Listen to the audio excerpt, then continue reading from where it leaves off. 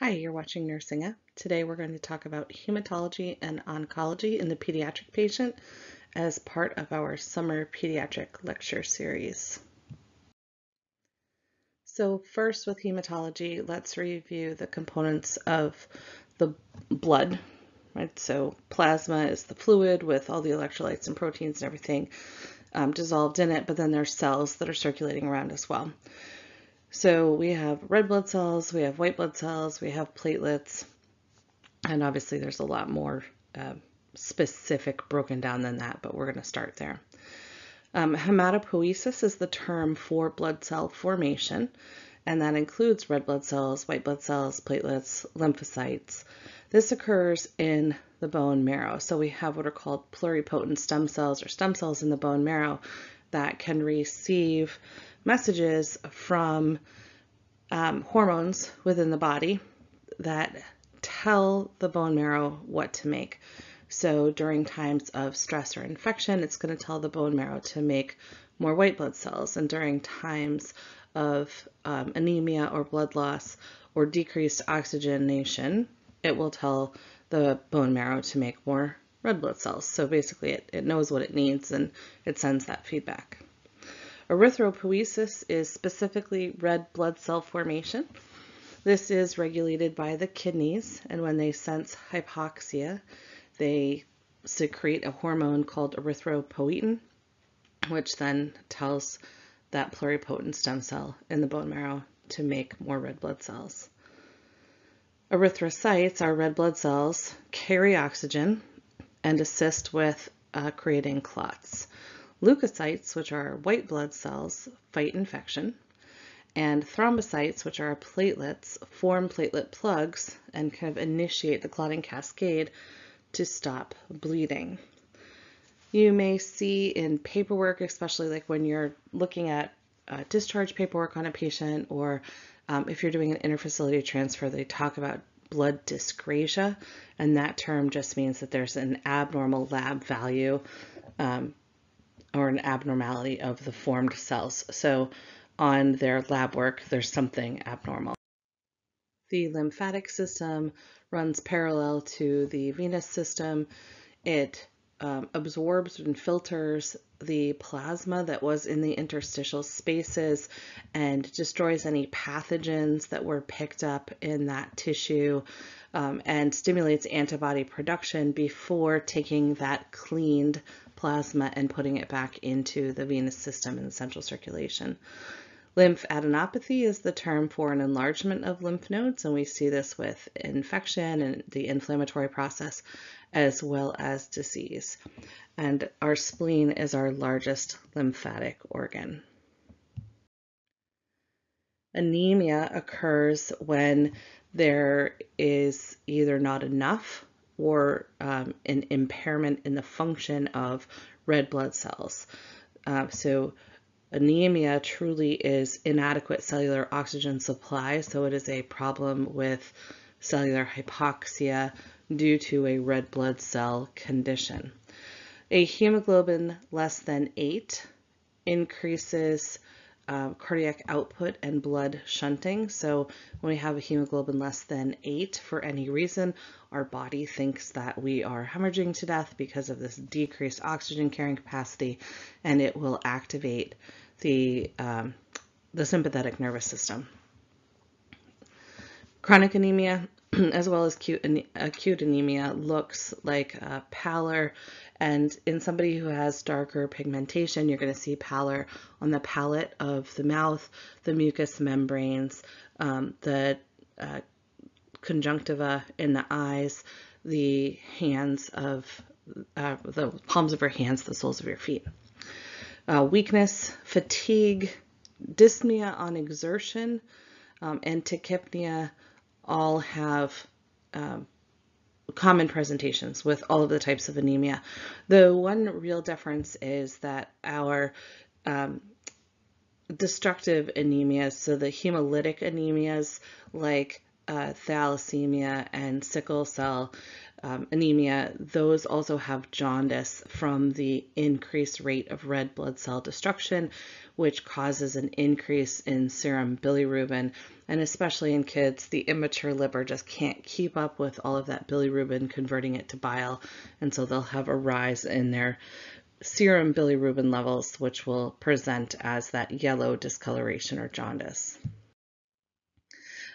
The most common childhood deficiency as far as anemias go is iron deficiency anemia, and this is related directly to poor diet and or bleeding. The treatment is supplementation. It's important to know that iron supplementation makes the stools look dark green and can cause constipation and abdominal pain. We see this at the highest peak incidence between 9 and 24 months, and then again in adolescence. The progression of the disease is slow if untreated, but in severe cases, the heart muscle becomes too weak to function. Chronic anemia causes delayed physical growth and cognitive impairment. You can see here that some of the common findings on physical exam on a pediatric patient who has either lost red blood cells or has like a chronic GI bleed or some sort of chronic disease of the bone marrow or an anemia would be constant tachypnea because their cells are always hypoxic, cholioniculas, which is that spoon-shaped fingernail, atrophic glossitis, so kind of this smooth, beefy tongue, and then angular cheilitis, which is cracks and irritation in the corners of the mouth. Sickle cell anemia is a disease that we see primarily in African and Mediterranean descent patients. It is autosomal recessive, which means that you need to inherit the gene from both of your parents. People can be carriers, so they can have one gene, or they can have the disease where they have both genes. Symptoms don't appear until usually the end of the first year of life, although you can screen for it before birth or with newborn screening. So typically what happens is the child gets sick, so they get a runny nose or a cough. It's usually a viral infection, and that leads to dehydration and fever, and that causes the red blood cells to sickle. So what you see here in this picture are the round blood cells that look kind of like little inner tubes, but they're not holes in the middle. And then we have these other cells that have hemoglobin S instead of regular hemoglobin. And when they're exposed to hypoxic or dehydrated environments, they tend to sickle. And so they're shaped more like a canoe. And so just think about it this way, like if you're going down a windy river, like our blood vessels, would you rather be sitting in this nice little inner tube, or would you rather be in this canoe? So when you're in the inner tube, you're just going to kind of bump off of things and keep going.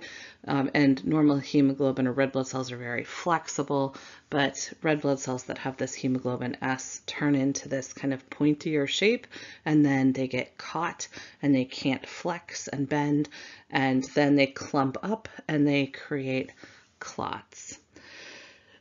So they tend to create clots in areas where there's small blood vessels. So like the eyes, the kidneys, the different organs, the end of the fingers and the toes. And also in the spleen, that's possible as well. So these little microscopic obstructions occur, which cause ischemia to the surrounding tissues, and then it can cause infarction, so tissue death, and then necrosis and impaired organ function. So for us, anytime we have a patient who has a sickle cell crisis, we want to focus on hydration and oxygenation and liberal pain management. This is incredibly painful for people who are experiencing a sickle cell crisis. This is just another picture, but I think it's important to really understand the mechanism and why it's so painful. So it's kind of like somebody has put a tourniquet, or, you know, like instead of having a heart attack, you're having an infarct of a different organ, so that, you know, instant kind of cessation of blood flow is incredibly painful to people. Children with sickle cell disease oftentimes have immunosuppression, and that puts them at risk for frequent bacterial infections. So, you know, a respiratory infection like a pneumonia or sepsis is the leading cause of death in young children with sickle cell disease. Caregivers are taught to call for help as soon as there's any evidence of a respiratory or skin infection, because they want to get treatment before a lot of these cells have sickled. Strokes occur in about 5 to 10% of children with sickle cell disease, and this can lead to neurodevelopmental delay and cognitive impairment. So when this clumping occurs in a vessel leading to an organ, we get what's called a vaso-occlusive crisis.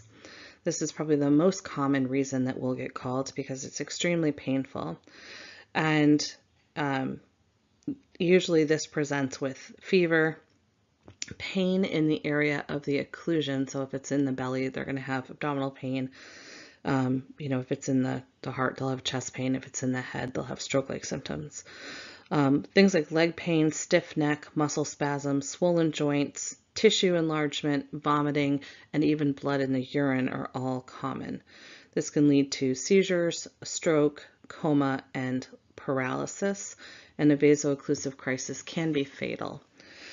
The spleen can get what's called sequestered. So if there's clumping of the spleen, this can become life-threatening and death can occur within just a few hours.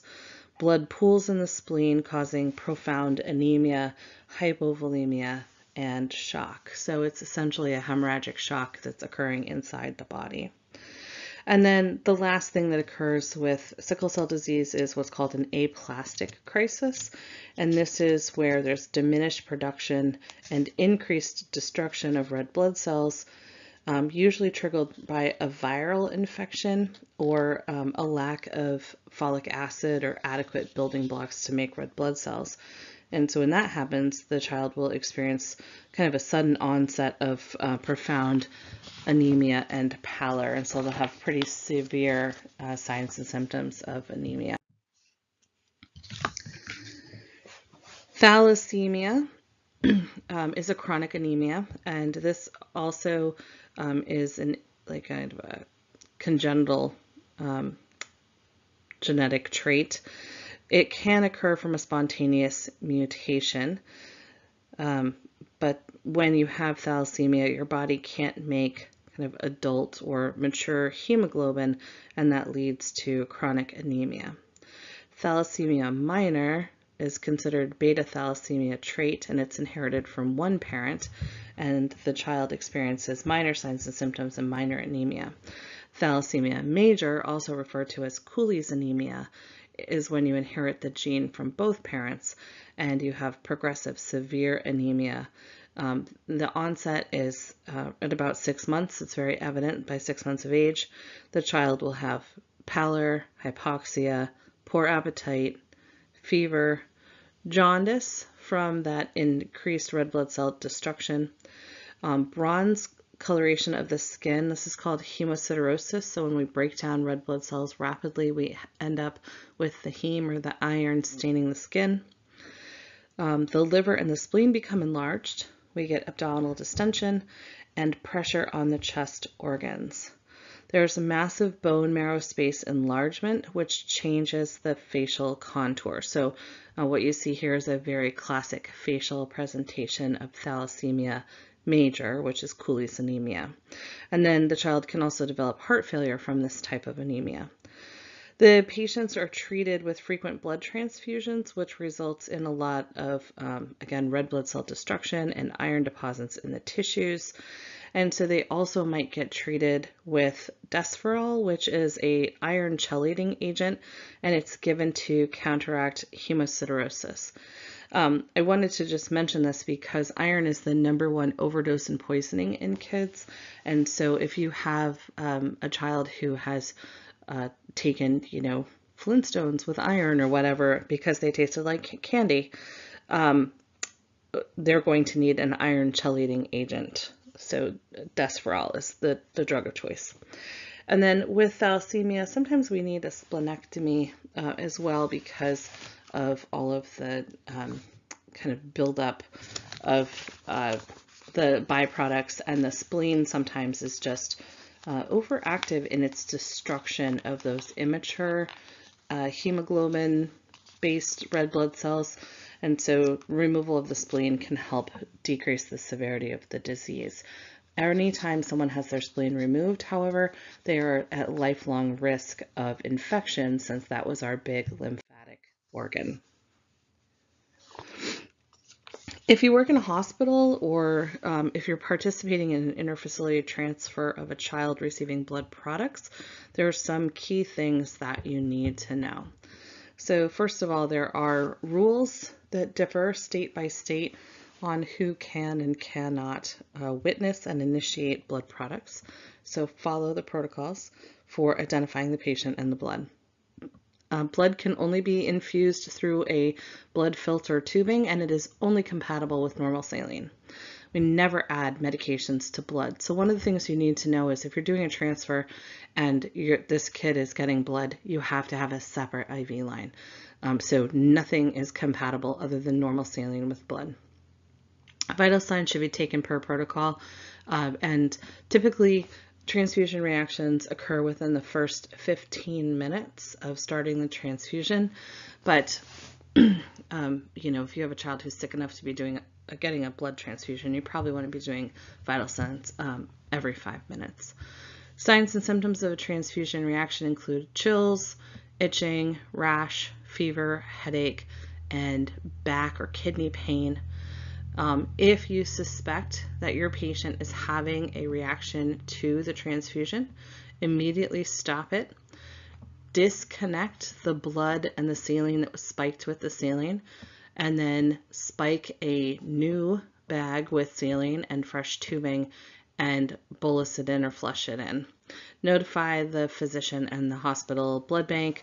Usually they'll ask for the blood bag back to do further testing on it. And just so you know, every transfusion we do, we have to turn in all of the little tubes and the bag that were attached to the patient. So all of the empty units go back to the blood bank for testing. When you add red blood cells directly into the bloodstream, like a transfusion, that has a really high oncotic pulling pressure. So that's going to draw in a lot of additional fluid into that intravascular space. And this is a concern for both children and our elderly adults, especially those that have underlying like heart disease. So fluid volume overload is definitely in danger. So you want to listen for crackles, look for jugular vein distension, look for evidence of difficulty breathing. So dyspnea, any chest pain, crackles on auscultation, any changes in color like cyanosis, a dry cough or distended neck veins would tell us that this child has too much volume now.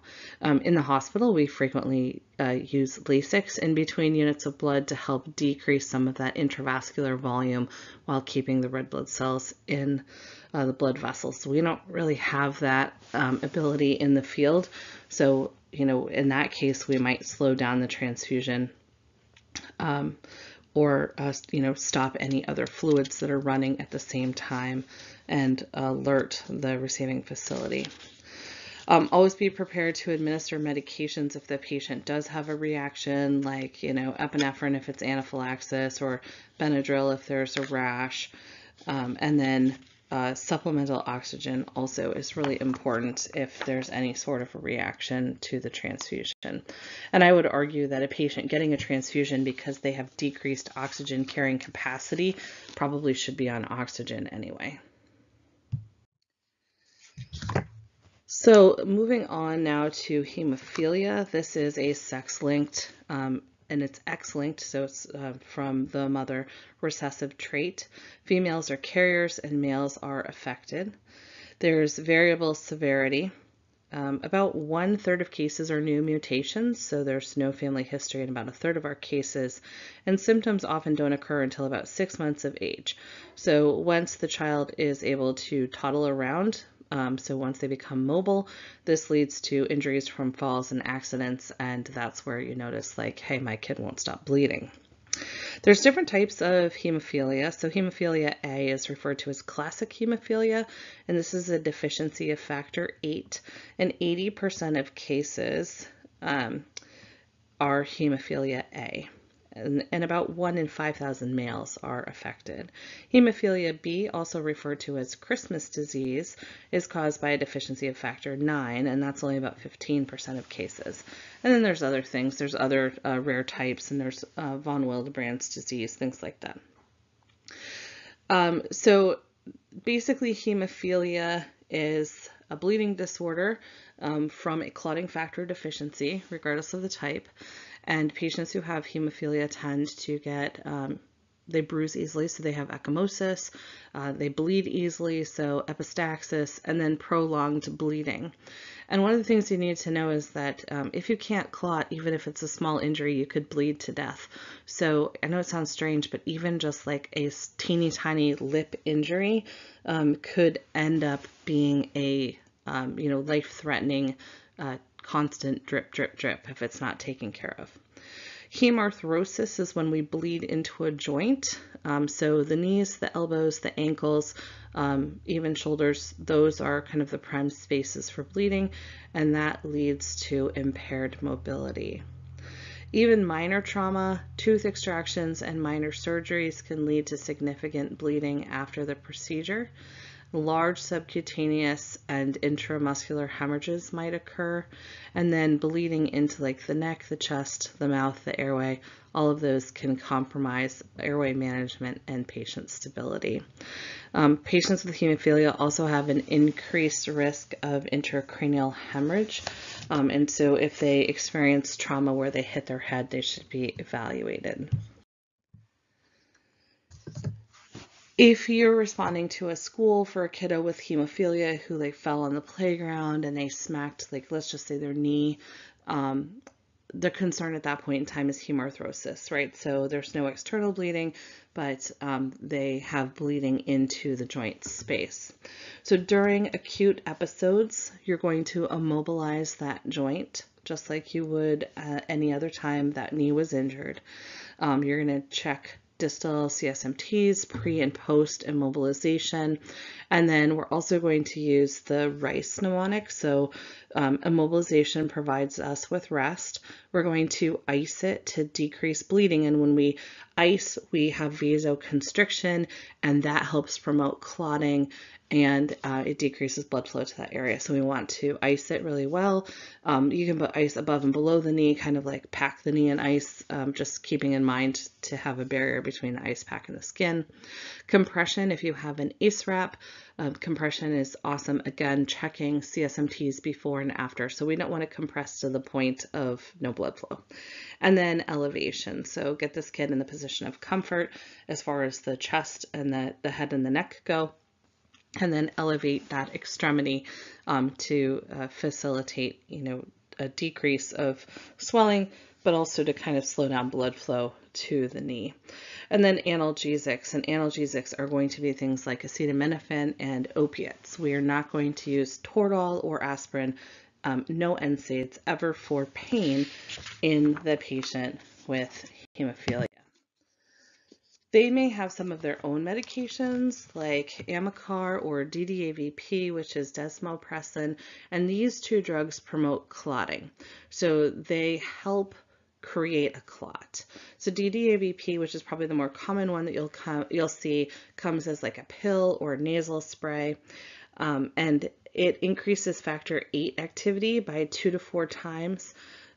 If the person has epistaxis, the nasal spray can help stop bleeding, but also sometimes if they have hemophilia and they're participating in sports, they may take it kind of prophylactically before they play.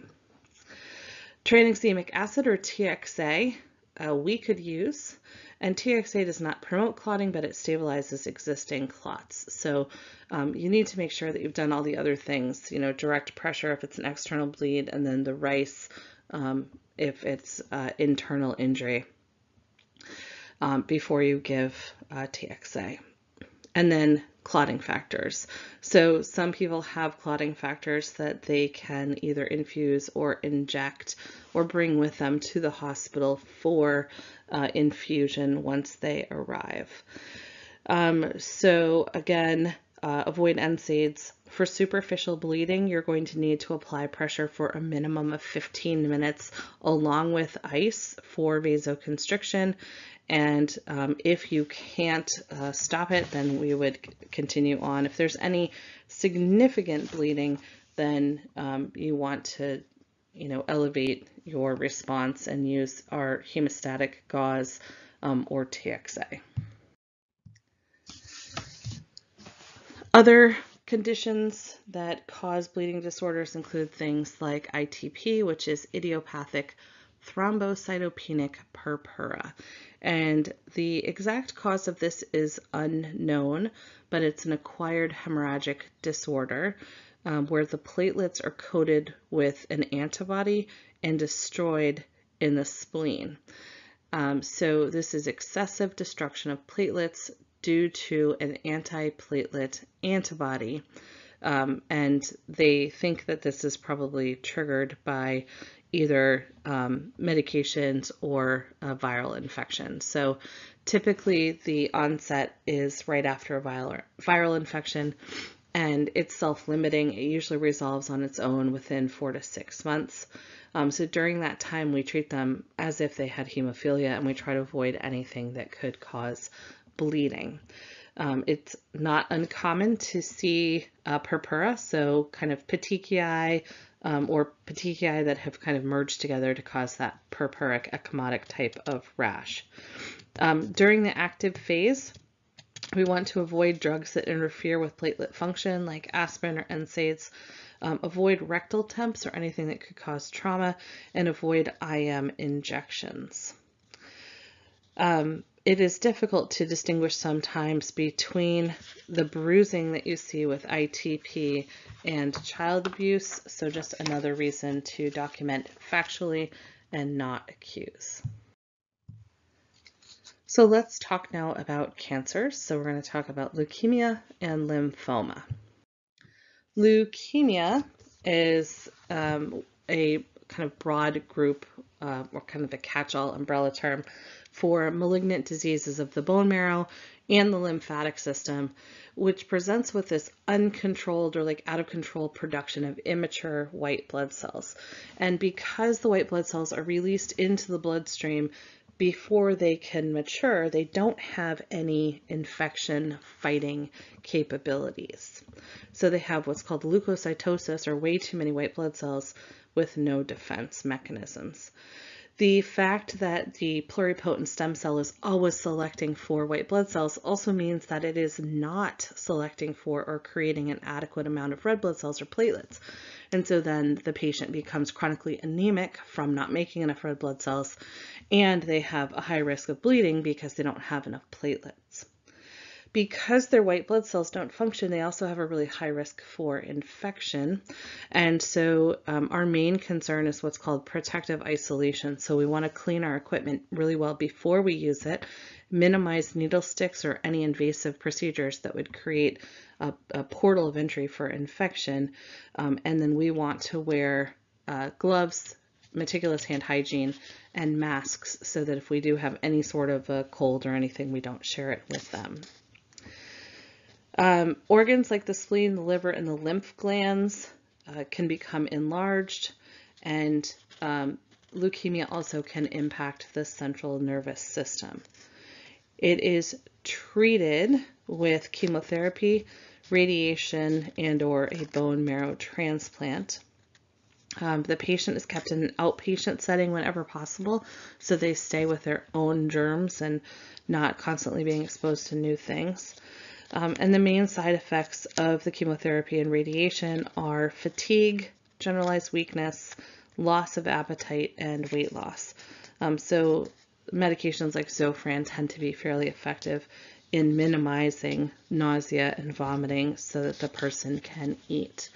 This is the most common form of childhood cancer, so about 50% of all childhood cancers are leukemias, and the peak onset is between 2 and 6 years of age, which makes this, fairly devastating diagnosis.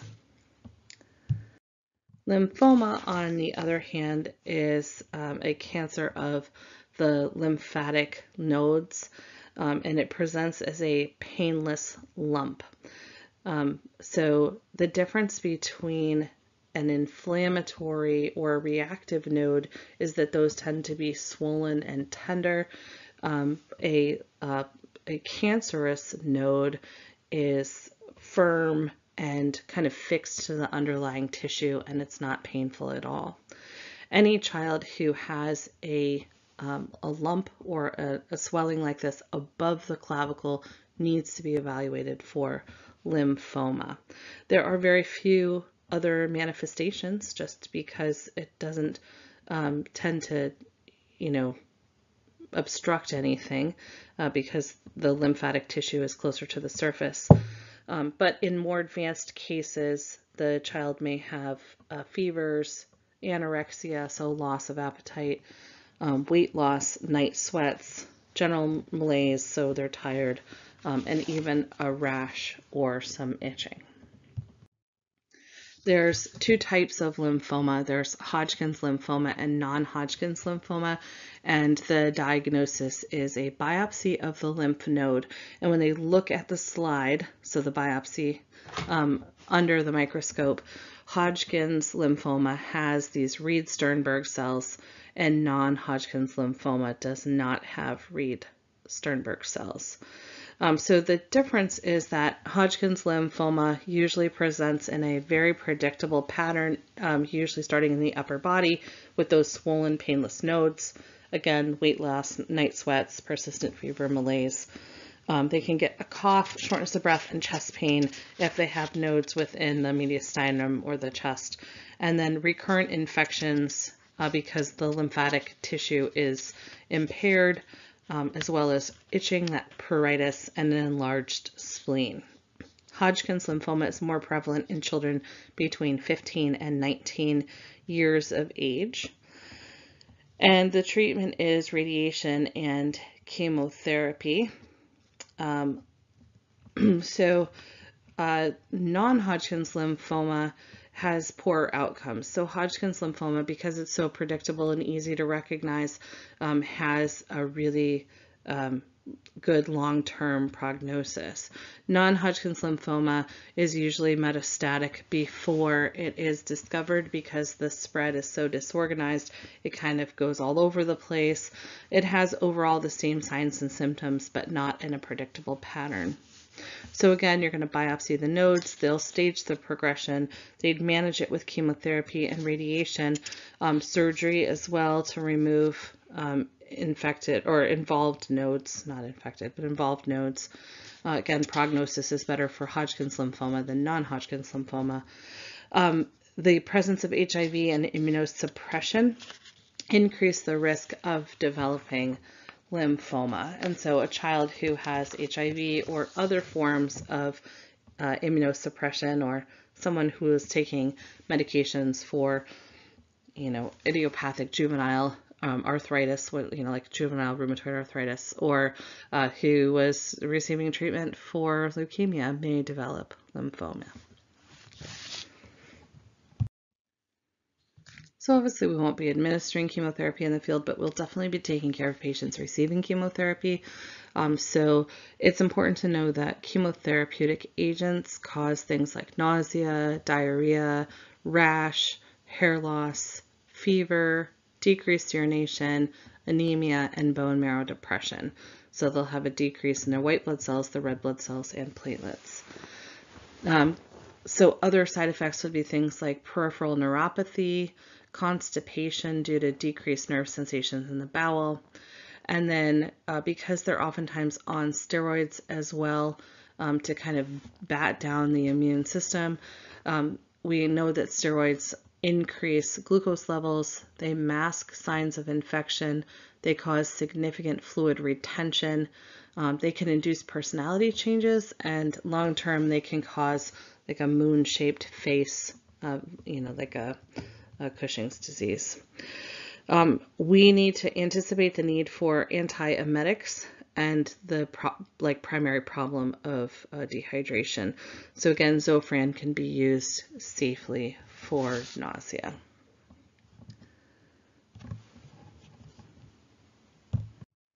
And radiation. So radiation sometimes can be curative, but with lymphomas, it's usually just provides symptomatic relief.